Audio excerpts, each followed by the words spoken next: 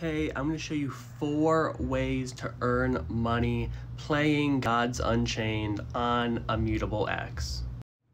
Number 1 is playing the weekend ranked event. You can see in 1 day in 10 hours that will start. You're gonna have to play 25 games, and depending on how many of those games you win, you are going to earn rewards for doing that. It might be a little bit rough at first if you're new, and I'm definitely not a top tier player, at least not yet, but even if you are a mediocre player or a newbie, there is still some money to be earned in the weekend ranked.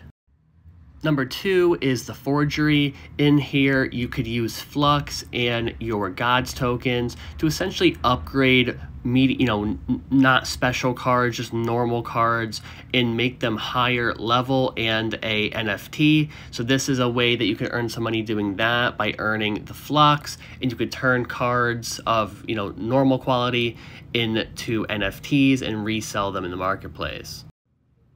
Third's a little bit more tricky, and this essentially involves if you know where the meta of the game is headed, you could essentially go and buy cards that you think are undervalued and then resell them once those updates hit.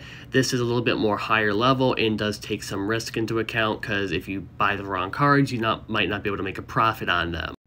Lastly, guys, is random airdrops from Immutable to players. They do something called a snapshot, where they find a certain date and they say, all right, anyone who's been a player or owned cards or owned Immutable X tokens from this date is going to earn a free airdrop. They've done this a few times. They think as the game grows bigger, these will become less frequent. It's a way to reward players who have been playing for a long time. So that is the final way you can earn.